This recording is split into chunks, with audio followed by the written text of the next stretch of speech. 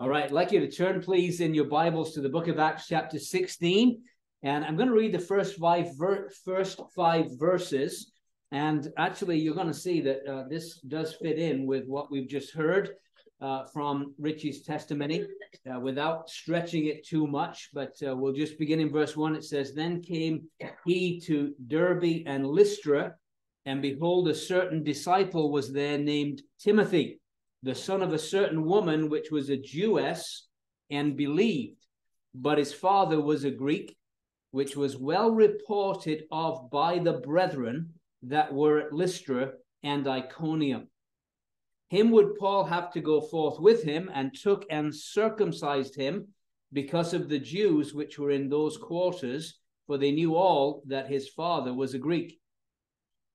And as they went through the cities, they delivered them the decrees for to keep that were ordained of the apostles and elders which were at Jerusalem. And so were the churches established in the faith and increased in number daily."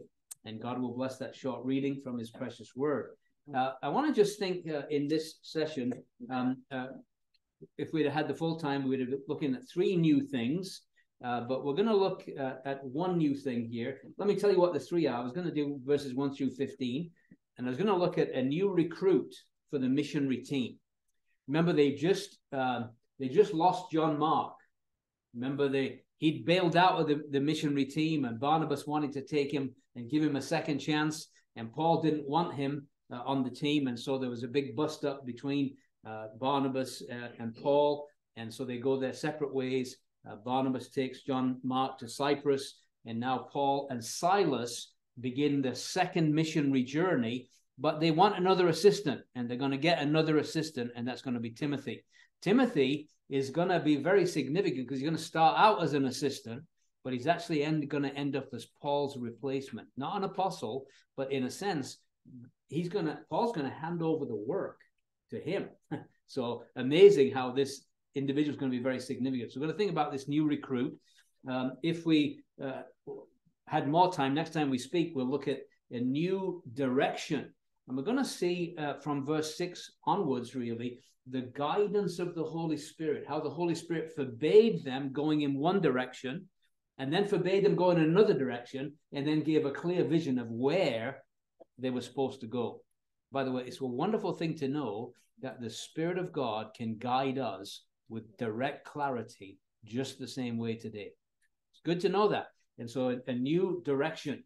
And then we'll see a new convert to Christianity. Even though they had a vision of a man from Macedonia, they go into Europe. And of course, this whole chapter is about the gospel going to Europe. But the first convert wasn't a man from Macedonia.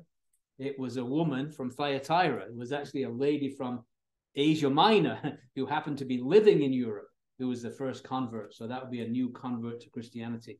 But for our purposes, I want to just focus on this new recruit. So Luke tells us that then came he, of course, this is Paul and Silas, to Derbe and Lystra.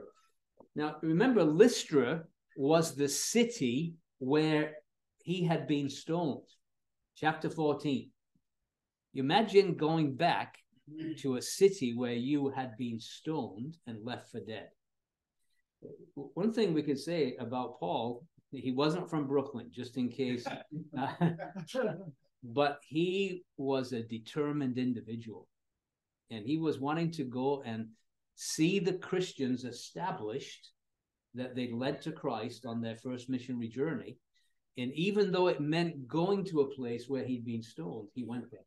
Which is amazing, isn't it, really? I mean, you got to admire the courage. He was stoned and left for dead. We get that in chapter 14, verse 18 and 19. Most likely, a witness of that stoning and the incident that led up to it was a young man called Timothy. You say, how do you know that? Well, just keep your finger in Acts 16. I want you to go with me to 2 Timothy. 2 Timothy. And if you've got a ribbon of some kind, keep it in there, because we're going to go back to 2 Timothy a couple of times in this message. But I want you to look at 2 Timothy 3, verse 10 and 11. And so he says,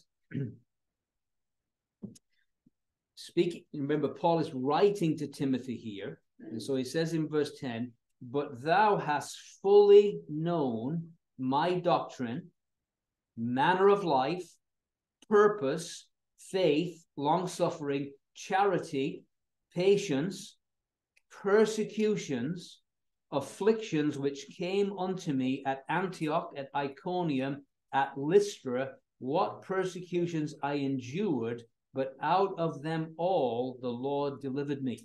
And I just want you to get this thought. He's saying to Timothy, you have fully known. And what did he fully know? My persecutions, afflictions, which came onto me. And then he says, at Lystra. That was when he was in Lystra and Derbe. See, that was the same trip. And so the point is that most likely Timothy was hearing Paul preach, and also saw Paul stoned and witnessed that event. He's fully known these things. He knows all about them. So let's think a little bit about Timothy. And again, 2 Timothy is where we want to find some information about him, because he's the subject of this little section. And 2 Timothy 1 verse 5, Paul says, when I call to remembrance the unfeigned faith that is in thee.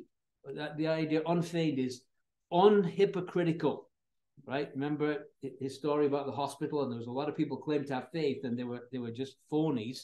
But this guy, Tommy Port, he was the real deal. He had unfeigned, unhypocritical faith. He was the real thing. And so Paul talks about Timothy now, and he says, I remember the unfeigned faith that's in you. In other words, Timothy's a real guy. He's a genuine believer. There's nothing phony or fake about Timothy. By the way, isn't it good that we be real? God wants reality in the inward parts. He doesn't want actors. We've got to be real. God wants us to be the real thing. And so he remembers this, unfeigned faith. And then he says, that's in thee, which dwelt first in thy grandmother Lois and thy mother Eunice, and I am persuaded that is in thee also.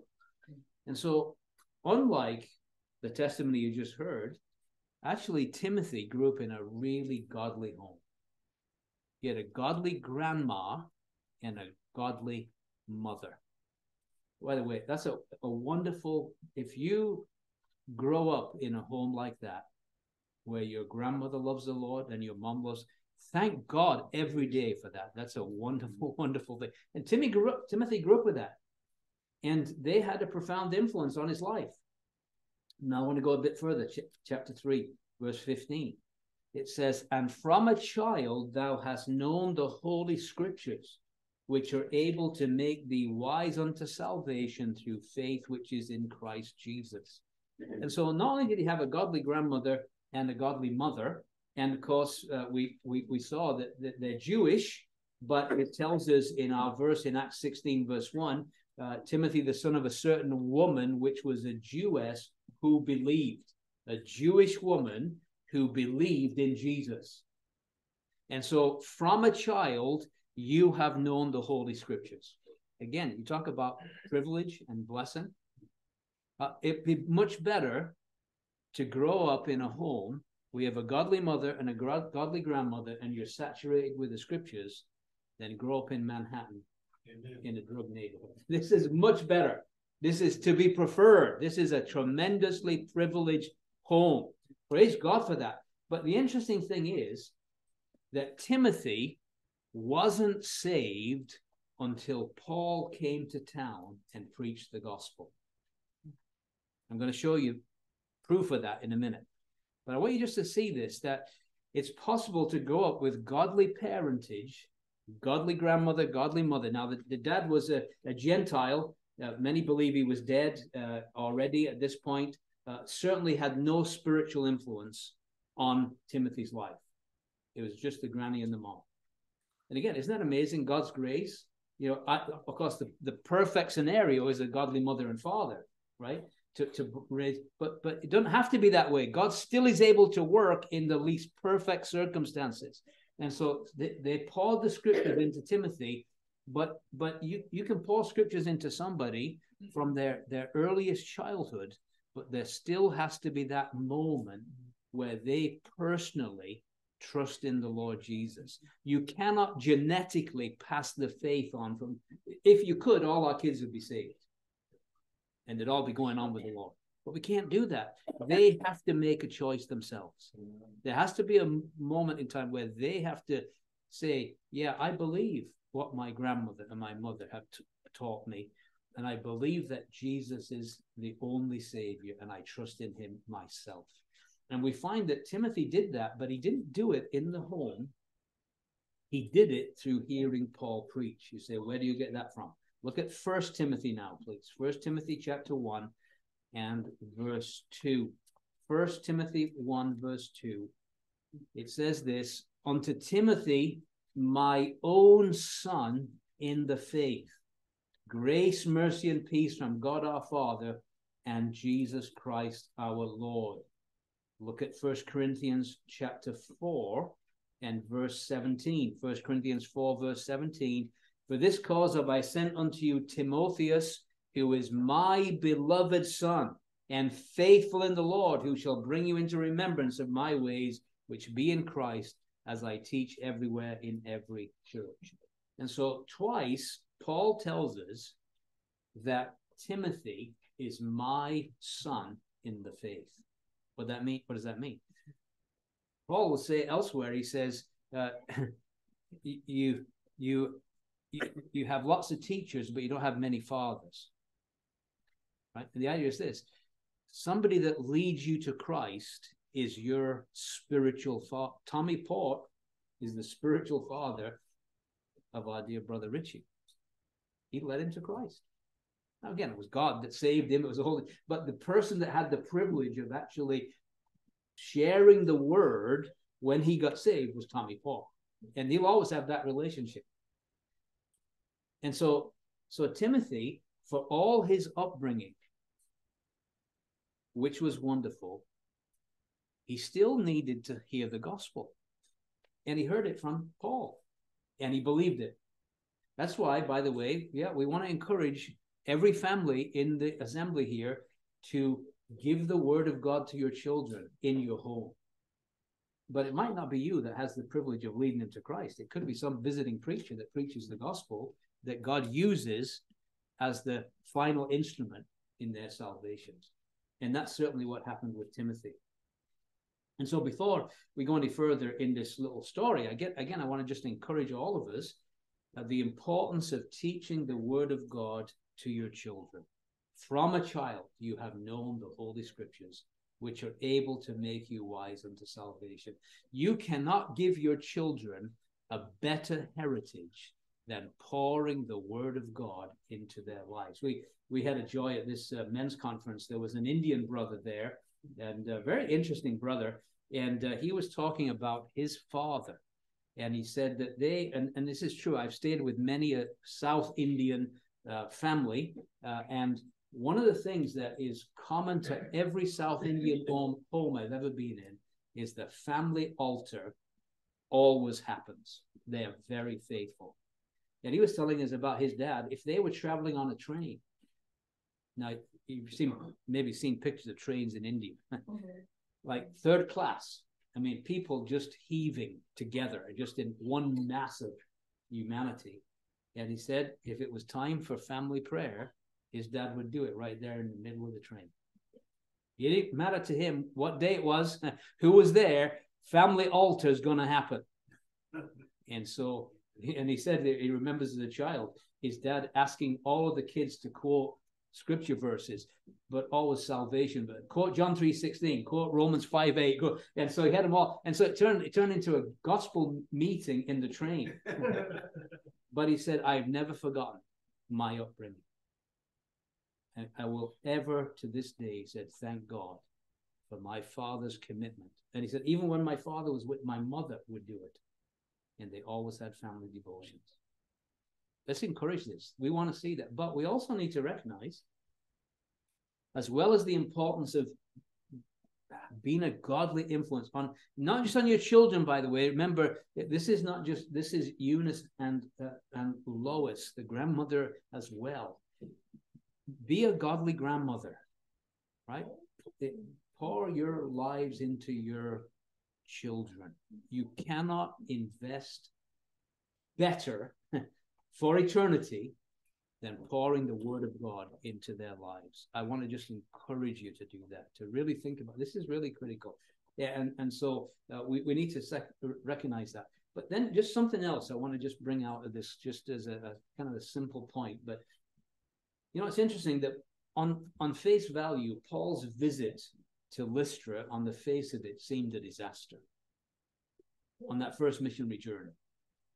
If you remember the story, they healed a man, and the people in Lystra thought they were gods, and they began to try and worship Paul and Barnabas. And then when Paul said, "No, we're just men like you," and then the Jews came in and whipped up the mob, and they stoned him and left him for dead. It really seems like it was a bit of a disaster, that trip. But out of the ashes of what seemed to be failure, it seems that Timothy got a real heart for God during that trip.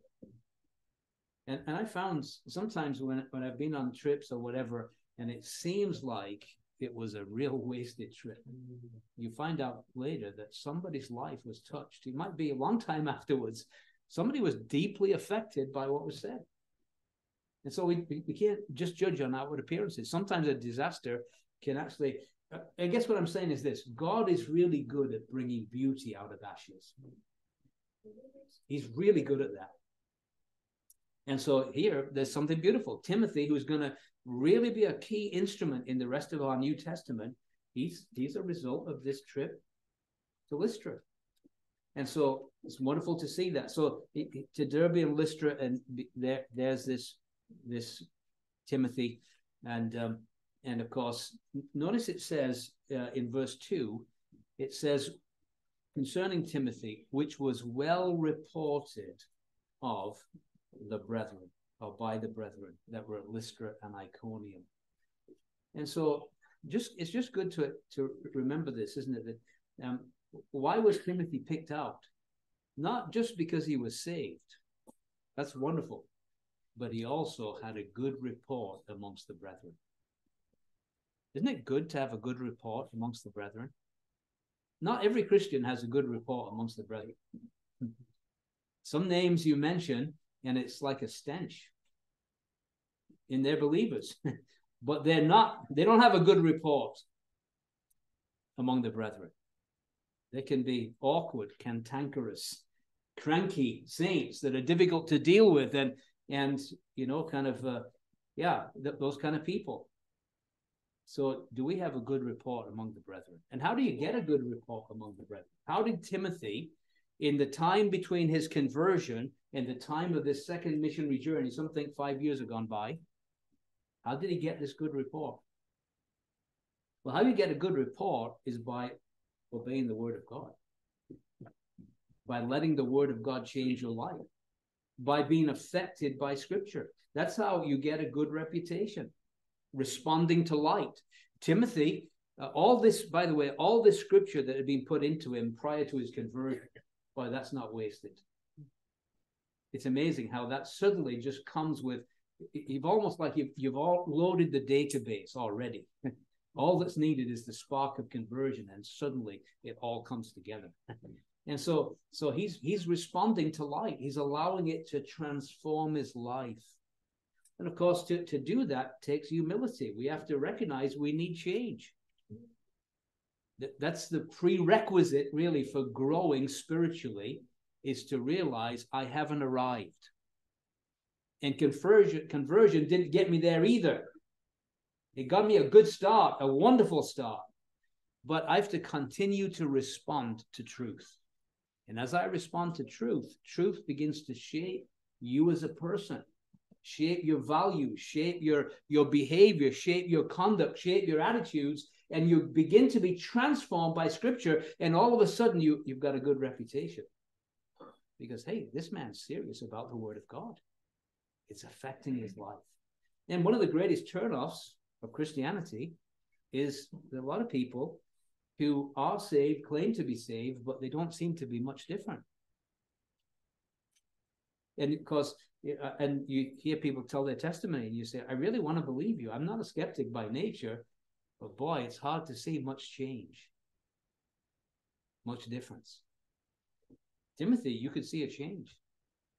He's well reported of by the brethren were Lystra and Iconium. And of course, somebody who's going to be an elder, 1 Timothy 3:7, he has to have a good report amongst the brethren. You wouldn't ever want to put a person in leadership who is not well reported of the brethren. That would be a disaster. And so it's important to have a good report. And it's good to ask ourselves, I wonder, how do the brethren view me in this assembly? It's a good question to ask. Do I have a good report? Am I considered faithful, consistent, a loving person? God's word is affecting my life. Is that how I'm viewed?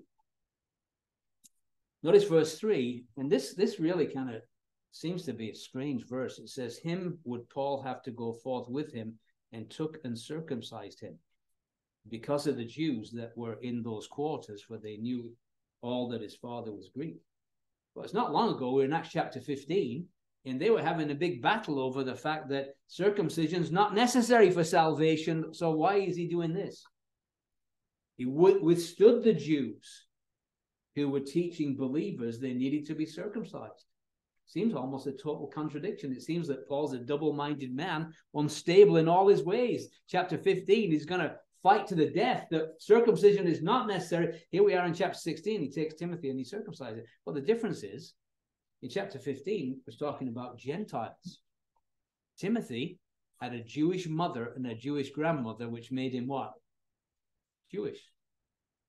And we see here, because of the Jews, circumcised him because of the Jews which were in those quarters, for they knew all that his father was a Greek.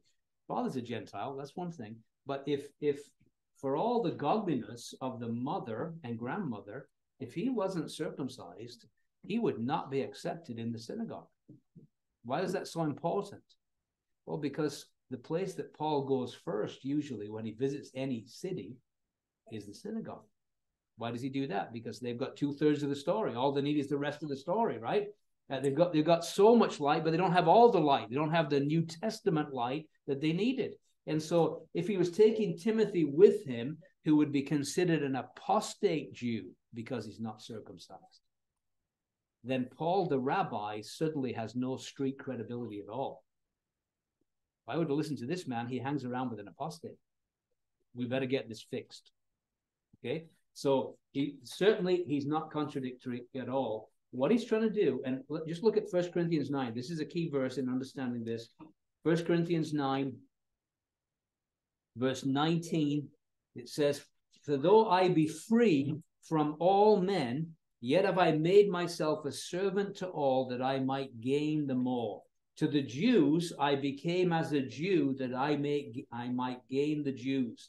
To them that are under the law as under the law, that I might gain them that are under the law. To them that are without law as without law, being not without law to God, but under the law to Christ, that I might gain them that are without law. To the weak became as I as weak, that I might gain the weak. I made all things to all men, that I might by all means save some.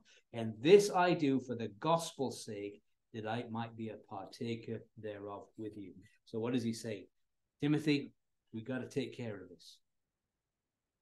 We want to get a hearing amongst the Jews with the gospel. And if I carry you along with me, who is a Jew and not circumcised, we won't get a hearing. We've got to do this. When it came to Titus, Galatians chapter 2, they wanted to circumcise Titus. He was a Gentile. Paul says, not on my watch, you're not going to do that. Yeah. No way you're going to do that. And so it was because he was a Jew. And so in order to reach the Jews, and so Paul has this desire to reach them. Look quickly, verse 4 and 5, our time is just about gone here. It says, and so were the churches, so verse 4, as they went through the cities, they delivered them the decrees for to keep that were ordained of the apostles and elders which were at Jerusalem. So as they go through these cities, what were the decrees about? The decrees, Acts 15, that when somebody's saved as a Gentile, they don't have to become a Jew. So he hasn't changed. It's just that Timothy is Jewish. That's the difference. And so he's delivering. So he has not changed one bit. In verse 5, and so were the churches established in the faith and increased in number daily. And so again, this idea of seeing churches established, seeing believers established. And of course, Timothy is going to be a key individual in future churches, establishing them in the faith. And so here's a wonderful, wonderful person that God is going to use in a marvelous way. And so how do we wrap all this up? Well, just simply this. We just want to encourage all of us to think about the blessing of putting the word of God into children.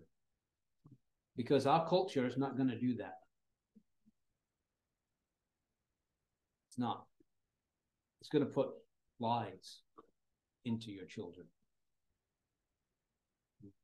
So put the word of God into them. Give them the scriptures. Be faithful in that. And then for all of us individually, just ask ourselves the hard question. Am I well reported of by the brethren? It really matters. It does to have a good reputation amongst the saints. To have a good reputation. And how do I get that? Well, just by complying, being obedient to the word of God. And then just to say this, that you can have a lot of scripture from your childhood, but you still have to put your personal faith in the Lord Jesus. All mommy and daddy's upbringing and all the rest of it can't save your soul. Only Jesus can save your soul. He's the only Savior. You must trust him personally. So may the Lord bless these thoughts. And again, what a contradiction. And just I want you to see this, that God can use somebody saved out of a drug lifestyle, but God can equally use somebody saved out of a Christian home who never knew anything about cocaine. But he still needed to be saved. Everybody needs to be saved on the same basis. Christ died on Calvary's cross for religious sinners and rotten sinners. He died for every kind of sinner. And he's the only Savior. Is he your Savior? We've got to ask that question. Are you sure that you're sure? Let's pray. Father, we're thankful for just the word of God. It's so real, so practical.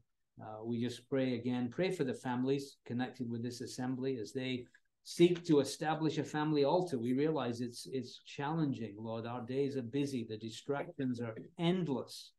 But Lord, help them to be faithful in establishing a family altar and pour into their children the precious word of God.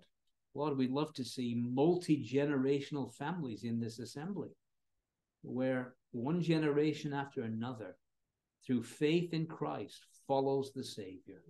And Lord, we pray for those that have grown up in a Christian home and yet right now are still far from you.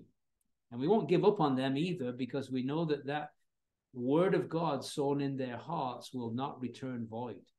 And so we pray, even today, wherever they are, if they're wanting to be as far away from Christ as they can be, Lord, we realize your word says, where can I flee from your spirit? And the answer is nowhere. So we ask you to pursue them even today. Bring back to their remembrance scripture verses, Christian hymns that they sung, messages they heard. Lord, work in them to bring them back. We'll give you the glory in the name of the Lord Jesus Christ. Amen. Amen.